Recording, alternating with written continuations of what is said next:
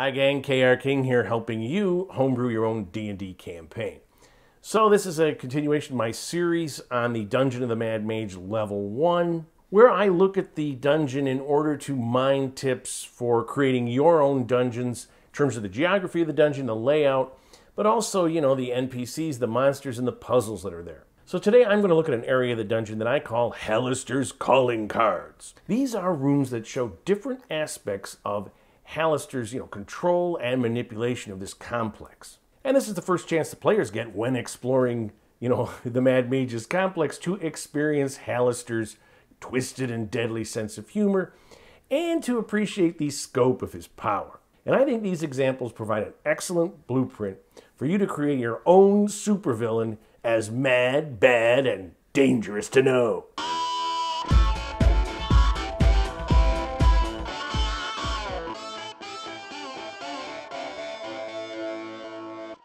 Alright, so as always, if you want more information on this level, check out the videos that I made earlier, the first part of this level 1 dungeon, but also a video I made on the overall setup of the Mad Mage's dungeons.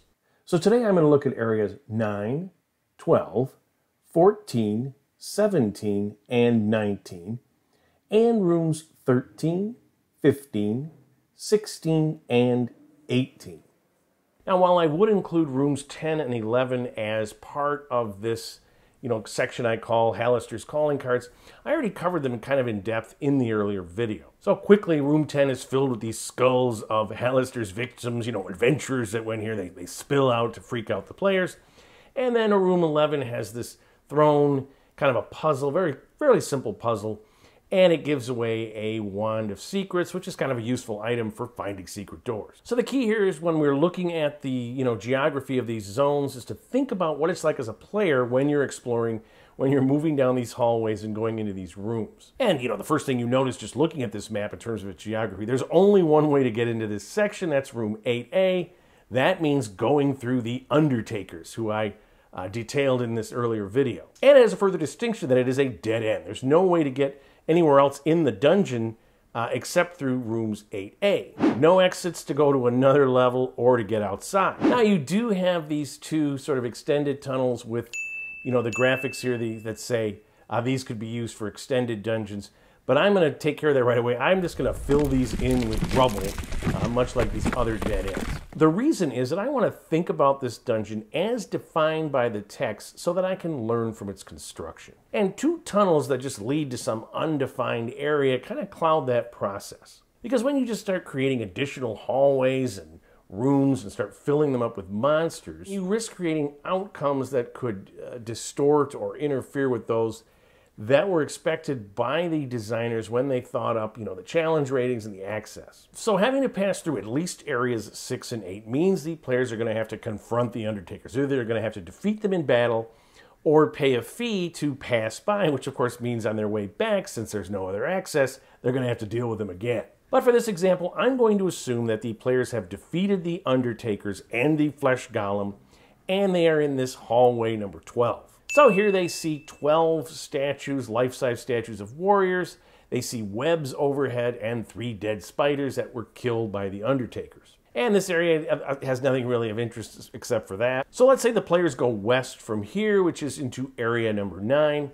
Again, the text says there's not much of interest here. These are plundered halls. You've got some pillars, an old corpse, and a rusty old set of armor, but again, nothing of interest. And what this does is it tells the players, hey, you're on level 1.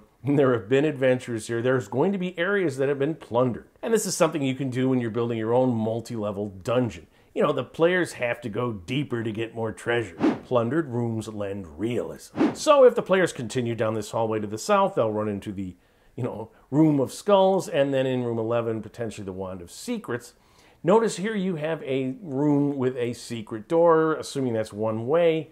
The players could use this room, especially if they've had a big battle with the Undertakers, they could use it for a short or long rest. So the lesson here in terms of your dungeon construction is to have some rooms where the players could conceivably take a long or short rest. As I said, a secret door is an excellent choice. So the players could go east initially, or when they go down to 10 or 11, there's nothing there, so they come back and they go east, and they go down this corridor to room 13. Just a 15 by 15 foot room, nothing special, except, as the text suggests, you could use this room to display some of Halaster's regional effects. These are not horrifically deadly, but they are unnerving to the players. The one I like the most is a ghostly 1 foot diameter eye that Halaster can see through. And the thing about this eye is it can turn, right, in 100 or 360 degrees. And by turning with the player's move or whatever, it's obvious that whoever's behind it can see them and is acting on their movements.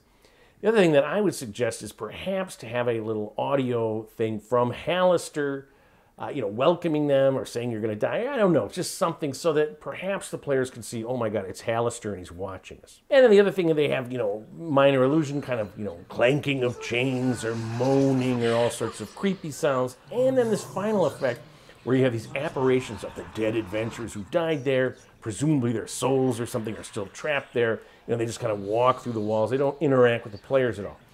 And I'm thinking with this effect, you could possibly have someone that the players recognize. Maybe someone from their youth or being in the army, maybe some noted citizen they met as a kid, whatever that is, to see, oh my gosh, that's someone I know and their spirit is here. Just an illusion, but very effective. All right, so continuing on, we have the Area 14, a couple rooms here, and I feel like this is classic Halaster, his devilish nature, where he uses the adventurer's inherent greed to kind of mess with them. So in 14A, the floor begins to slope very sharply, so that as you go down this hallway, by the time you get down to 14B, it's down 20 feet. And in 14B, you've got an 8-foot statue of a Saugin Baron. He doesn't have a trident. Instead, he's holding a locked box. And then overhead, covering every area of the floor, is a floating disc covered in acid. There's nothing else of interest. There's a secret door, but inside this room, nothing. So the locked box is not part of the statue. It's clear that it is separate and potentially could be taken out. But of course, players are going to know if you move this box, this acid is going to fall on us. Now, there is a key to this box. It's in room 6C, hidden with the bandits. So if they've defeated the bandits and they've searched the room, they may well have found this key. But do you want to walk up under this acid and open the box with the key? Now, that is the secret. If you open it any other way, the acid falls. So this acid does 2d10 to everyone in the room initially. It's 5 feet deep, and every turn that you start in the acid, you take additional damage. It slowly, I think it's 1 foot a turn, drains out of little holes. Now, you could say, okay, we're going to pry this box out of the Saugin's hands, take it out of this room from underneath the acid. But of course, the minute you do that, it comes to life.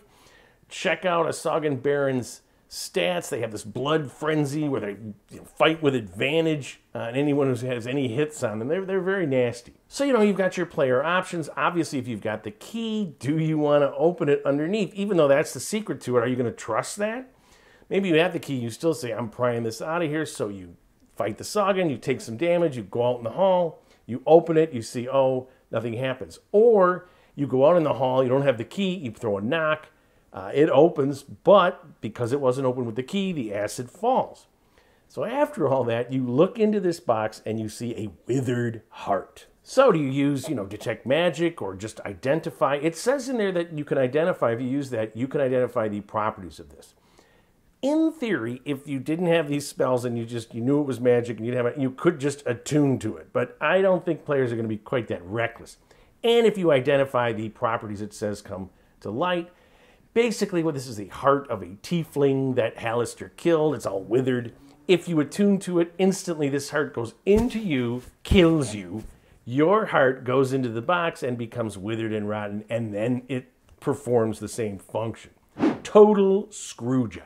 So you either got blasted by acid, which is probably unlikely with experienced players, fought a Saugin Baron, took some damage, or you had to use a second level knock spell, detect magic and identify, all for nothing. And you got this room over here that has the secret door. When you go to the hallway, if you've got the Wand of Secrets, do you use one of the 3 charges on that to find nothing? And once the players realize what's going on, I might have one of those regional effects. I might have Halaster give out a low little chuckle of satisfaction or even a remark. All right, so the players could rest up in 14C here with the secret door if they've taken damage. Again, are they going to be continually taking short or long rests? I don't think so, if they've just taken one. Okay, So they go down here to room 15, and they find nothing but an ordinary hand axe and a sharpening wheel that's broken. Another looted room because you're on the first level. So then we have a double-doored entrance to room 16, and we have the first of the Elder Runes. Now, I went over these in my video on the setup of the Mad Mage, but basically the Elder Runes are set there by Halaster, and they have these Bane or Boon effects. And the effect can occur the first person that passes by the rune, or it could be the third or fifth. They also say in there you could have multiple people. I tend to think maybe one at a time is good, especially on this first level. So I'll just do one randomly. You know, they suggest you could just do a random Bane or Boon, you know, so I'll say, you know, even is Bane, odd is Boon on a d6. So on this card, you have the, let's say, one player, the first to pass by, has to make a Constitution save on 20d6 force damage. You know, that's an average of 70 points on one failed save. Deadly. But if you look at the boon of this card, you either get all of your expended spell slots up to 6th level, or if you don't have any expended spell slots or don't have any slots, you get this magic resistance effect against all attacks for 1 hour. And here again with the Elder Rune, I might have a regional effect of Halaster sort of, you know, snidely making a remark for a Bane, or, you know, saying, aren't I generous to give you this boon, but, you know, be careful, my friends. And here's the thing, the players are being introduced to the villain Halaster in various ways, some super deadly, some just sort of irritating. If you're creating this villain from your own imagination, they have no idea what to expect. It slowly dawns on them that this is some powerful entity behind this whole dungeon. All right, so after the players make it past the Elder Room on the double doors to room 16, they go in here and they encounter the creature that's on the introductory page of this level. In fact, they encounter 3 of them, manticores. All right, and as I discussed in my intro video, the rule of thumb on this dungeon is all the rooms have a ceiling at least as high as the width of the room. So this room is 60 feet wide. That means you have a 60-foot tall ceiling. So why are there manticores in this room? Are they just sort of waiting around for someone to show up like dungeons of old? No, they have a reason. Halaster has put them there. He feeds them so that they'll stay there, and then, you know, hanging out here, they're always able to, whatever wanders by, adventures or whatever, they get to, you know, add to their diet. And of course, with a 60-foot ceiling, they could start off, you know, maybe they have perches or something. They could be hovering and using their tail spike attack. You know, if the players start hitting them with ranged weapons or ranged spell attacks, they're probably going to close and encounter, you know, and just fight them that way. But again, when flying creatures come down, they engage anyone.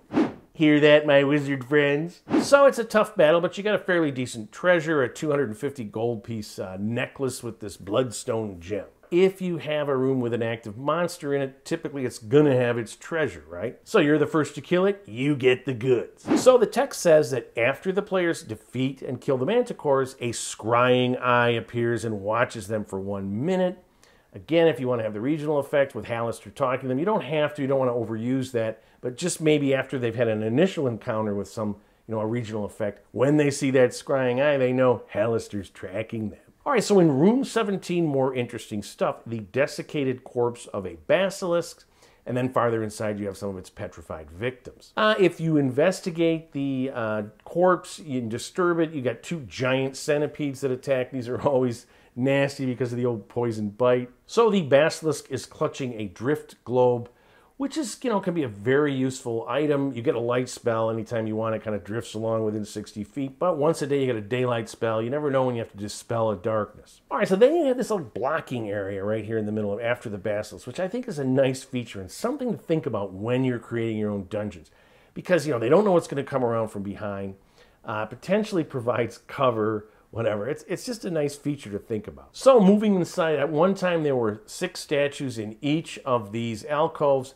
5 have been smashed, 1 remains, and it's glistening black. That's because a black pudding with 120 hit points has been put in stasis on this statue by Halaster, and it comes to life if it's either, you know, touched or, you know, harmed by anything in any way. Now, when as a player, I always hated black puddings because they dissolve non-magic weapons and armor. 5e has lessened it a little bit, but if you hit one of these, with a non-magic weapon, each time it goes down -1, and at -5, it's useless. -1 to hit. Armor the same way, -1 each time the black pudding hits you in its AC. If it gets down to AC 10, no good. You know, so maybe a 5th level party in your world is loaded down with magic weapons, but if they're not, they're going to potentially lose their, you know, main striking weapon. So you got some treasure in this room, 75 gold pieces, but you also have these, I think it's like 12 petrified figures, 6 of which are identified as adventurers. And this is always an interesting thing. Yes, a greater restoration is a 5th level spell. It's going to be hard to get. But if you see someone, you know, very unusual, you know, an 8-foot tall petrified figure, humanoid with strange features, you know, is it an elder or, you know, maybe a petrified copper dragon that was petrified in human form? You know, maybe it has a map or some scroll or something in its hand that you can only partially see. You might, you know, take back the investigate, try to figure out who it is, and it might be worth getting a greater restoration. So in room 18, we have a troll that's been charmed by Halaster. It feeds the manticores. Each day it goes down to room 19A, where he has magically produced rotting meat. The troll eats its fill, and then it goes in and it feeds the manticores. And these rooms, all the area 19, these are all feast halls. I presumably built when the dwarves built these halls long, long ago. Not much here. There's a tub worth 25 gold pieces. There's the corpse of a dwarf that has a burglar kit that you can take. You know, and that's the dead end. At this point, you're going to have to make all your way back to room 8A, continue to explore the dungeon. As I said, when I'm designing dungeons, I don't really like to leave these hanging areas. I like to connect them. You know, and also, if you look at room 25A to 25B, the goblins and bugbears made a tunnel here. Why? To avoid going through the Hall of Mirrors in room 21. Well, why couldn't somebody tunnel through 32A to 19C? Or you could have the old secret doors, shortcut, you know, walled tunnel. So there you have the area I call Halaster's calling cards. So in the next video, I'm going to go over the last section where we've got more bugbears and goblins. We've got some gricks. We've got some were-rats, flaming skulls, and of course we have these stairs that go down to level 2. But until then, if you like what you've seen, please subscribe to my channel. I'm always looking for more. Leave some comments because I love to read them and answer them. But of course, most importantly, my friends, keep playing D&D and tell somebody else about it.